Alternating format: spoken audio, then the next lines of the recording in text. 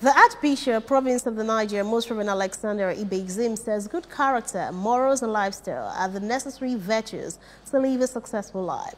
Most Reverend Ibezim is also the Bishop of Oka Anglican Diocese, stated this at Paul University Secondary School, Nibo-Nise, during the valedictory service and prize-giving ceremony for the 2023 class of the school.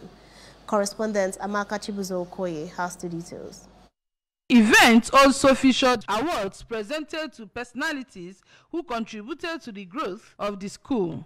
Archbishop Ibezim, who doubles as the proprietor of the school, said that huge resources have been invested by the parents and the church to ensure that the students acquire these virtues and the best education so as to have a brighter future and become self-reliant. He therefore asked the graduating students to uphold all the teachings and morals instilled in them so as to be successful in life. Much has been invested in you, so it is time for you to show that you are not careless, you are not prodigal.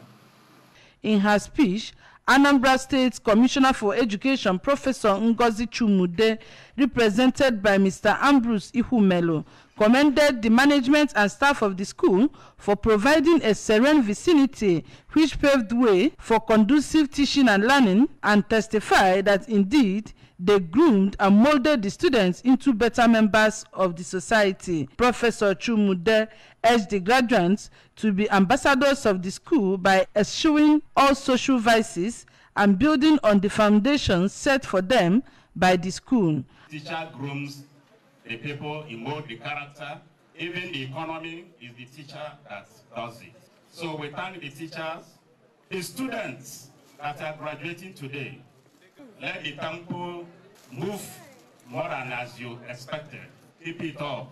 Addressing the students, the chairman, Post-Primary School Service Commission, PPSSC, Anambra State, Professor Nkechi Ikedugu, who is also the chairman, Niger Provincial and Oka Diocesan Education Board, said that training a child in a mission school is a good idea, as they will be instilled with strong morals and other religious virtues that will make them better members of the society. In an address of welcome, the principal of the school, Reverend Canon Joseph Onyibo, who said, as a mission school, they do not joke with academics, spiritual and moral life, urged the outgoing students to hold on to Jesus Christ and all the positive values inculcated in them. Not allow the negative part of the world to influence them, but let them go out and be a light to others. In a paper presentation on life after school,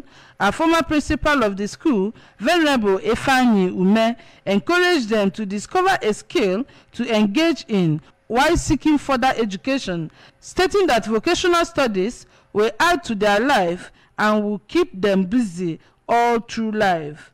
Gift presentation to the students by Most Reverend Ibezim and awards to some individuals who contributed to the growth of the school by the President Women's Ministry, Oka Diocese, Mrs. Mata Ibezim, and other displays were the highlights of the ceremony. Amaka Chibuzo Okoye, ABS News.